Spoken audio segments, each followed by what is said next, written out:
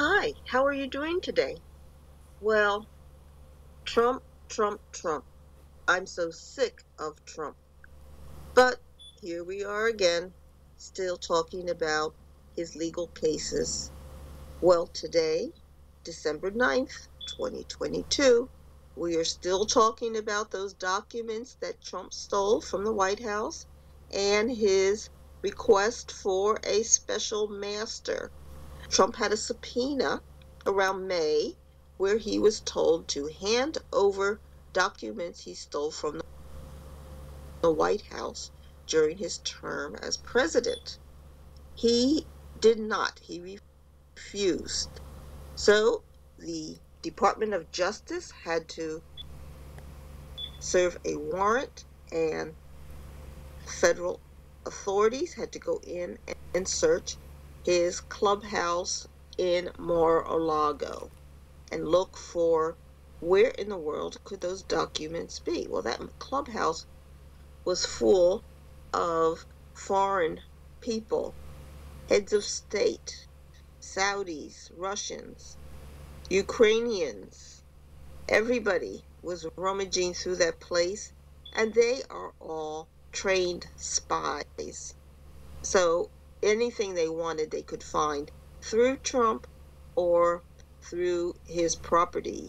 I'm sure they found many, many things that were supposed to be private or secret, and I'm sure Mar-a-Lago was a huge source of dispensing secrets of the United States and making illegal deals. So anyway, the Fed sent federal agents to Mar-a-Lago. I'm told they got about 13,000 documents that they found and took them to be assessed for their importance and so forth. Trump said no. He didn't want the DOJ to have those special documents, even though they're not his. If they're not his, he doesn't have a say. So why in the world did this even persist? But he went and found a favorite judge, a federal judge, and said, I want a special master. I want somebody who is not in the Department of Justice, who's not connected with this case, to be able to look at all of the documents first and then make determinations. The Department of Justice said, what in the world is this crap? And they protested. Trump lost that case, and they said, no, you don't have a special master. Trump continued to fight it, and he was able to get a special master appointed.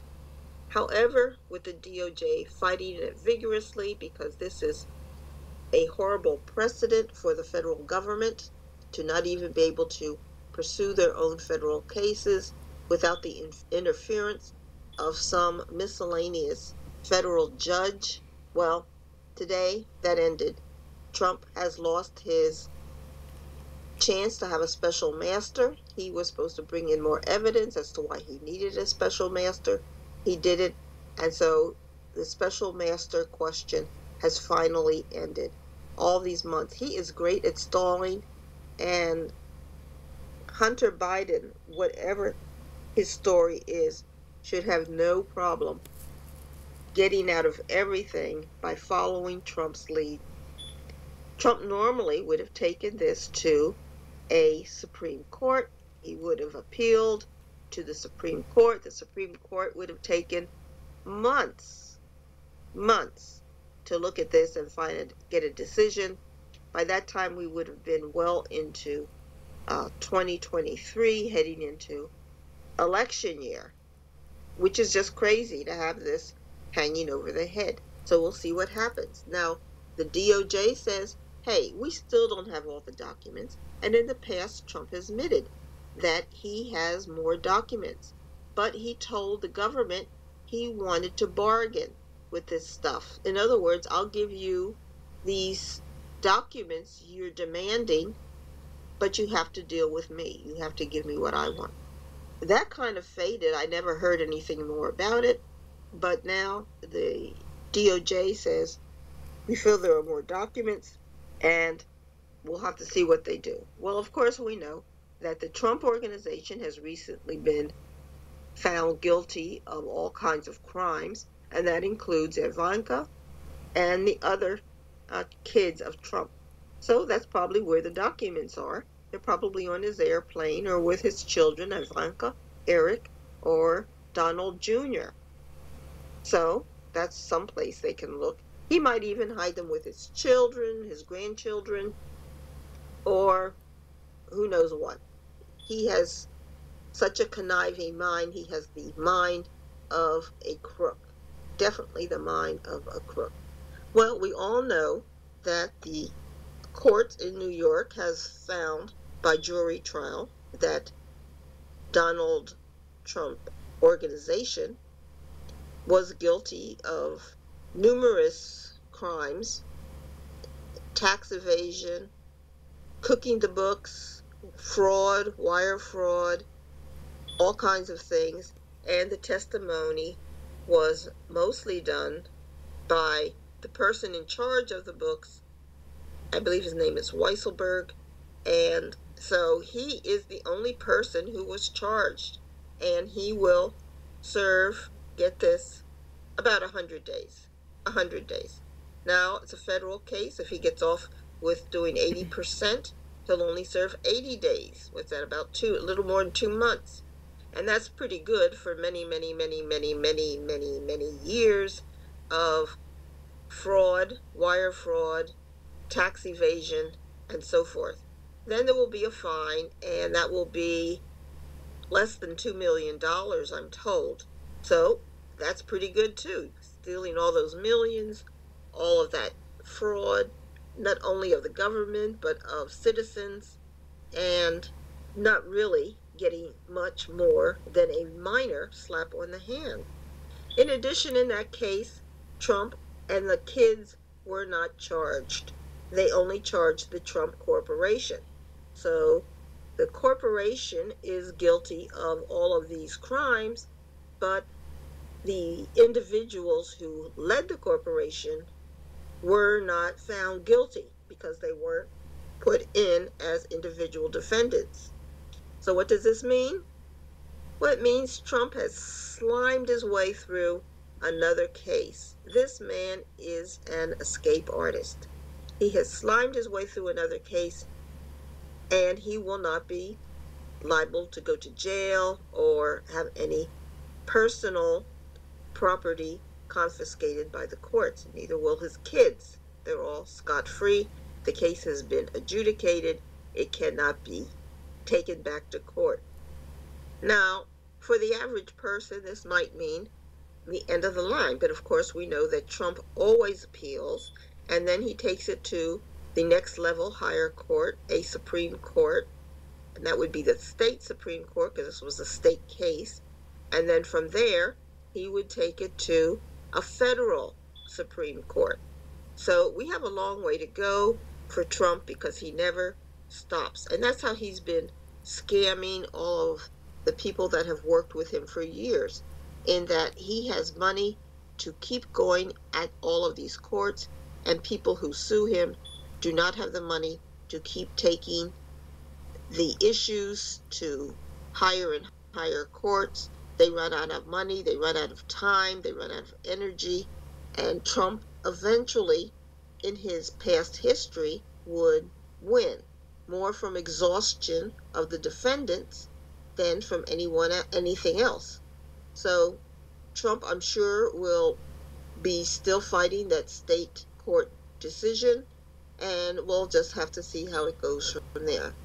So what does all of this mean for Trump? He won. Basically, the court case is over, says he's guilty, but basically Trump won because he has no individual liability in any of this. The only person, I'm told, that will suffer is the chief financial officer, and he won't even do much time at all. But that result doesn't even really affect Trump that much, because months ago, Trump already went and created a new organization, Donald Trump corporation too. And he did that out of the state of New York. He did that, I believe, in Delaware. And he may have even created other branches of the corporation where he can still hide his activities, still make money, still do the leasing of his name, Donald Trump. In fact, he just leased his name to Saudi Arabia for their golf course. And I would be very interested in knowing how many billions of dollars Donald Trump got from Saudi Arabia for that deal. Trump is now an announced candidate for office, and he should have to disclose that in federal papers. But we'll see if he does, and I'm sure he will not. But we'll see what happens. Trump also has some kind of deal with North Korea, and that should also be disclosed in his candidate financial papers. But I'm sure that Trump will skip over that too. But we'll see what happens.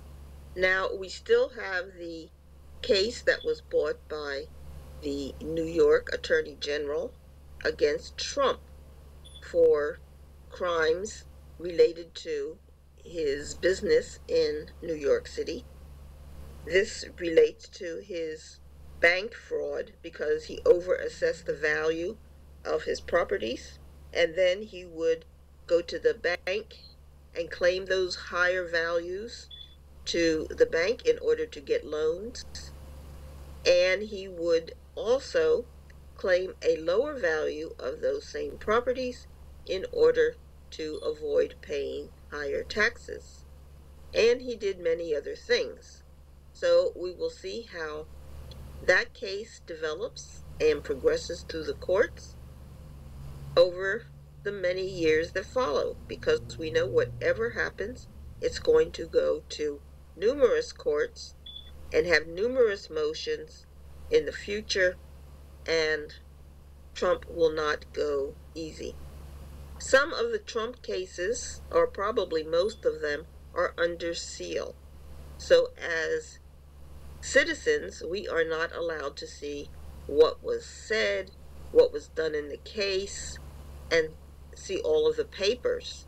So unfortunately, we will not get all of the facts, probably in our lifetime.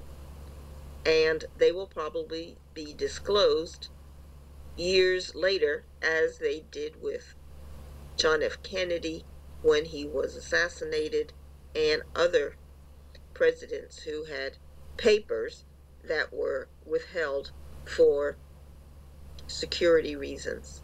So that's the update that I have today for Trump, and I just need a break from this man. It goes on and on forever. Trump is also criticizing the deal that President Biden did in order to get Brittney Griner out of Russia. Brittney went to Russia in order to play basketball, as she did on a regular basis, in order to earn more money during her playing years. When she got off the airplane, they found a small amount of drugs in her bag. I think it was cannabis oil. And she admitted to having this in her bag. They gave her a sentence of 9 years. And she was basically a pawn because Russia was at war with the Ukraine, and the United States was supplying and is supplying the Ukraine with money and ammunitions and technology for the war against Russia. So I'm surprised that Biden could even negotiate reasonably with Putin, head of Russia, but he was able to, and he was able to trade Brittney Griner, a young girl in her prime who's in her basketball playing years, and she is a championship player. He was able to get her out in exchange for a very big gun dealer from Russia. Now, that was not a fair exchange, in that the gun dealer was supposed to do 25 years in jail, and I believe he did 11 of those 25 years. So he got out early, and the fact that he is back in Putin's hand, and the fact that Putin is at war, means that he is going to be a very valuable asset to Putin in that Russian-Ukrainian war. So Brittney is just somebody's child. She was ordinary person, and it was very important to get her out. But there was another person in the jail in Russia who is a businessman. He was doing business in Russia, and he was charged with spying against Russia. He was convicted, and he has a very long sentence. And I believe he's only in his 4th year of incarceration. He says his conditions are very bad. It's very cold. And he wanted to get out, and his family wanted him out, but he did not come out with Brittney Griner. And that's because he has a different type of charge. Brittney was just a pawn. She really was not a big deal in Russia. She was carrying a small amount of drugs. They could have easily let her out without any deal, and there would have been no problem. This other person, this other American businessman, has some unknown business in Russia. He has some kind of asset that the Russians are interested in. He is convicted for a much bigger crime, spying, and Russia does not want to negotiate over him right now. They're waiting for somebody else to come into American hands that they can say, we have this guy, you let our guy out, and we'll give you this businessman. So he could not be a part of the deal. And Russia said, you either take Brittney Griner now, or we're going to keep her for the 9 years. So there was a small window of opportunity. They were very limited as to who they could deal with. They couldn't just put various people up for negotiation to be included with Brittney.